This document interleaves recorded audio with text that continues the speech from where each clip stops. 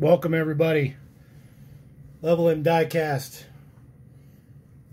Today we're going to do another showcase. We're going to be doing some Road Champs Deluxe Series. We'll do a little bit of background on Road Champs as well. You know, growing up, Road Champs, that was the thing you wanted to have, at least when I was growing up. How was a Matchbox? They didn't have all these cool features and all these cool real world trucks and stuff like that. You know, these things were sold under a bunch of different brand names. Toys R Us had them under Fast Lane. They were sold under Kmart brand name. Even towards the end of Road Champs line, they even sold a fire truck and a bus under Old Navy store name. Kind of interesting. This first one is the LaFrance boom truck, I guess you could call it. Fire truck. It's not a ladder truck, obviously, but this was released in a couple different liveries. I do not have more than just this one. Road Champs also did a brief stint with some Sonic Flasher type models that had sounds and lights and stuff like that. I believe that one was a neon yellow for this model. This model boom extends all the way up.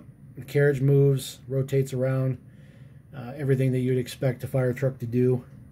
It actually extends much, much larger than my studio allows. So we'll let that roll around.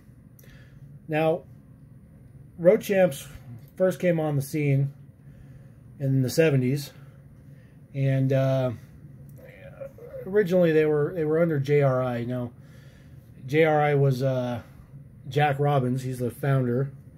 And I actually have, there you go, JRI.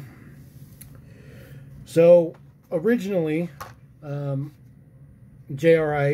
when they were announced, they were a diecast distributor, and he decided he wanted to make his own stuff. So they worked with Yaming. This, see if I might be able to get it on here a little bit better. So these were the original ones that they came out with.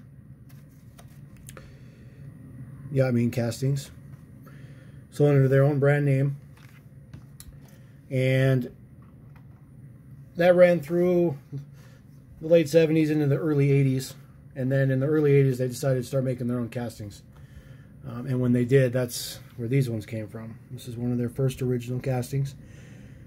Z28 Camaro.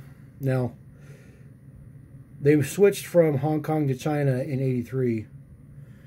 So later models, you'll see, they'll be China-based. And now, everything that came after Road Champs is made in China.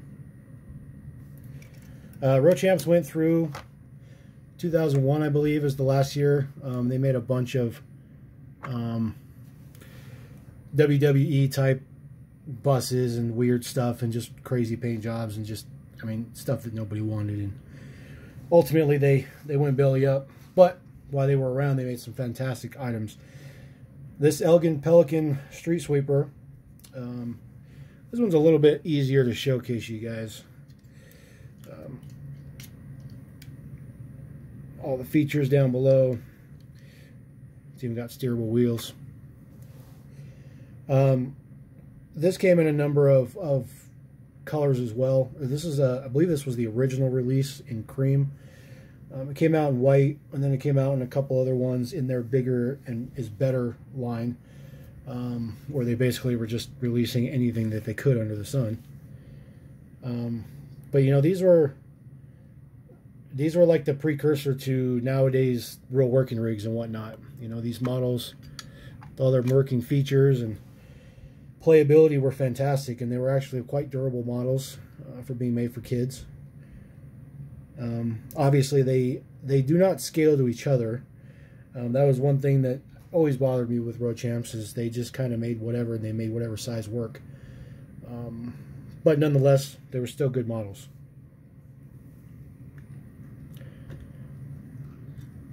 One of the more popular ones, I believe, would probably be this Winnebago Chieftain RV this again came in many different liveries. I only have one, unfortunately. Finding these mints is a little bit, takes a little bit of effort. They're not rare per se. It just, you got to look for them.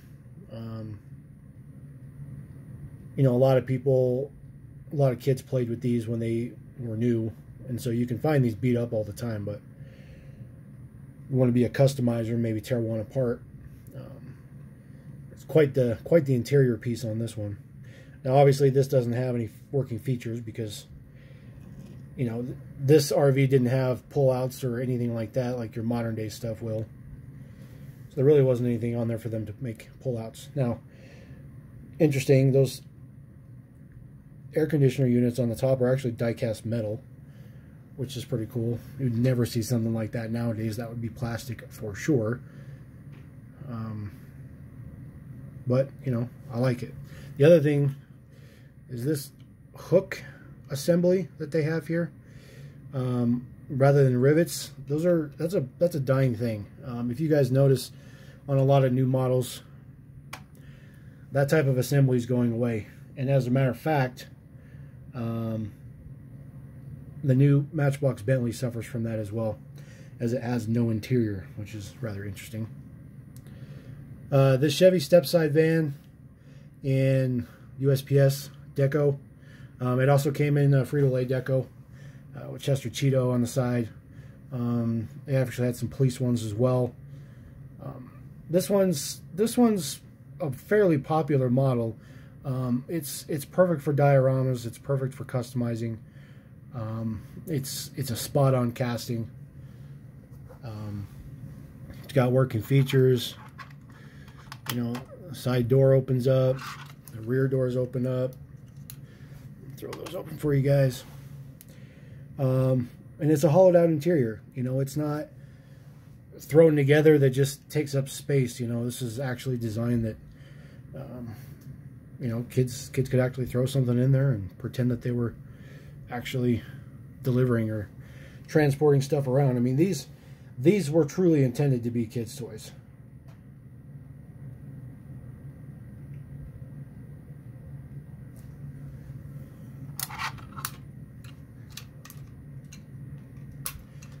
We'll roll on to the plethora of internationals that they've done.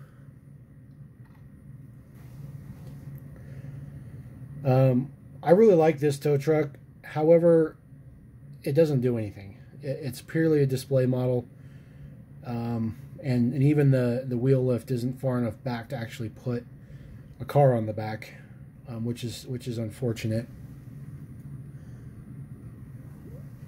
I think that this casting would be, or at least the back of this casting is a good donor for a custom. You know, and just as a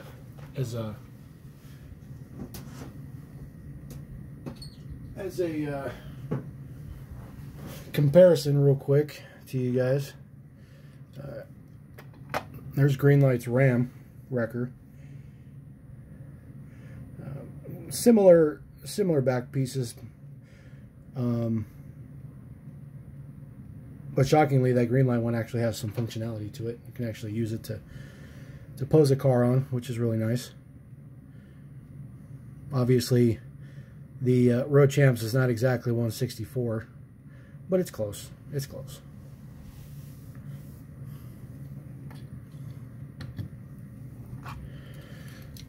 Moving on with the tow trucks.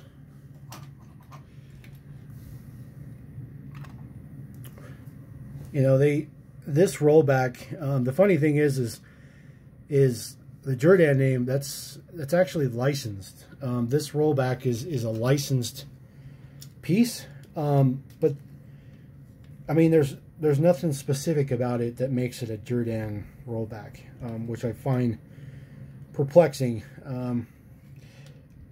What I think is really the way it worked is they just licensed the name to give it some authenticity, which is a good thing. This model was available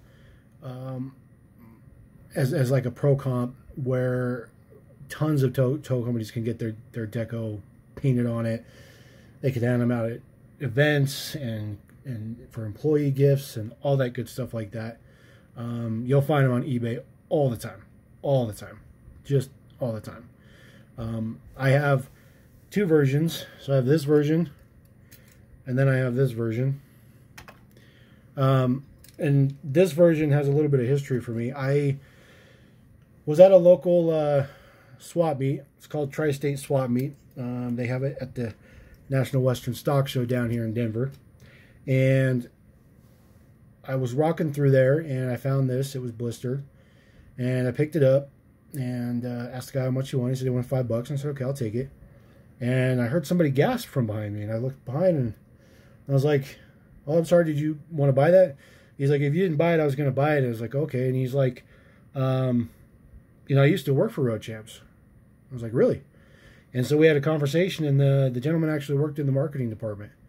And he's built quite the collection of Road Champs stuff over the years, just as nostalgic, you know. And I thought that was pretty cool, you know.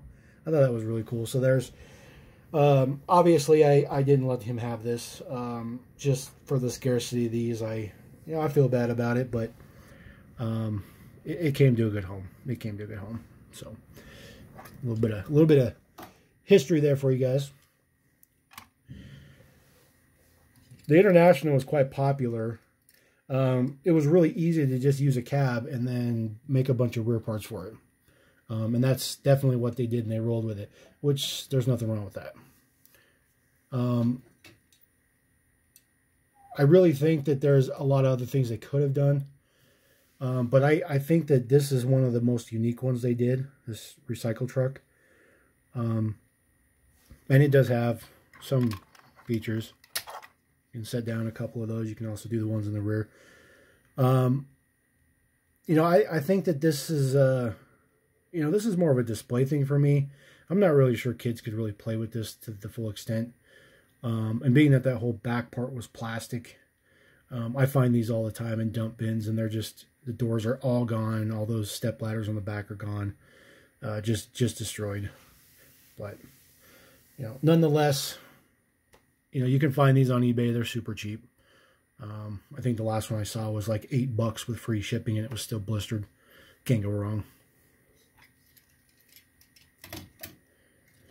They did a beverage truck. Of course they did a beverage truck.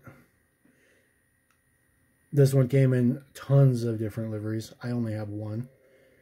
You know, if I was pursuing these on eBay, it'd be a lot easier to pick up more liveries. But these I kind of just limit to finding at shows and whatnot. Unless I get a good deal. But, you know, I use eBay to kind of fill holes rather than, you know, hunt specific stuff. Now, it's pretty cool having the dolly on the back. It's just such an unnecessary detail, but it's so appropriate for this beverage truck. The only other thing I think would have been even cooler is if they would have had the bars that went over the rear wheels to access the upper compartments.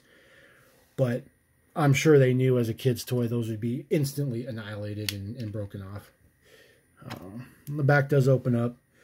The interesting thing is that the doors open on both sides. However, they use the same space inside. But they only go halfway in, which is kind of interesting. Just the way that they assembled stuff back in the day. Just cool stuff. Cool stuff, guys. We're going to keep rolling with International. Actually, we're going to do this one because this was the first one. So the International bus is its own casting entirely. The detail on the front of this one is by far better than the other ones. It's far more appropriate. The other ones are kind of chunky. The stop sign does open up. It's the only moving feature on it. But this thing is insane because it is completely metal. It is metal body, metal base. It's a heavyweight. It's really nice. There's a couple of versions of this. Obviously, this one is the Golden Rule. This was the initial release. They also did just your standard school bus. And put the international logo on the side, which is pretty cool. It would have been interesting if they'd have put something on the side, just some made up school, some made up elementary, something like that. Would have been pretty cool.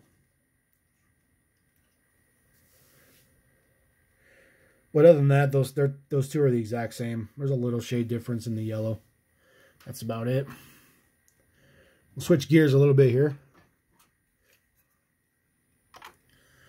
The big old trash truck. This is a Peterbilt, and it's obviously nowhere near the scale with the rest of them, but that's okay. It does have the moving feature where the inside dumps and then the back opens up.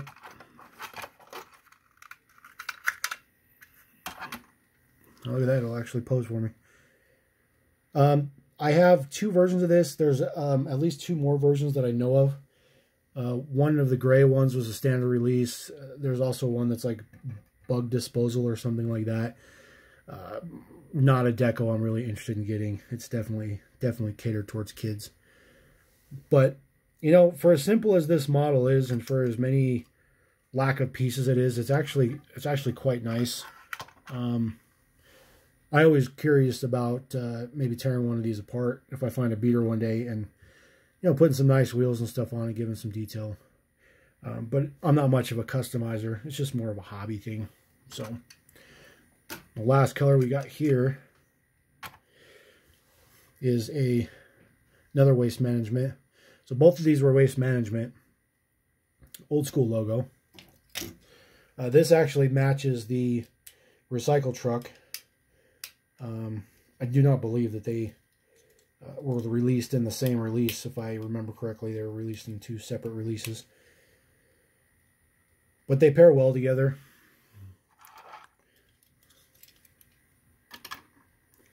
Clearly not to scale. But I really feel like these are a precursor towards real working rigs and things like that. You know, a little bit bigger scale, moving parts, much more playability, a lot more durable than real working rigs are. But you know, these were made at a different time. These were made at a different time when production was a lot simpler and a lot cheaper. Nowadays, it's just not inexpensive to do that anymore. Everything's a penny pinching budget thing, and you know, that's just the way it works. So let me know what you guys think about this. Let me know if you like Road Champs or not. We're gonna roll with some oddball stuff, and we're just gonna keep it going, and we will see you on the next video.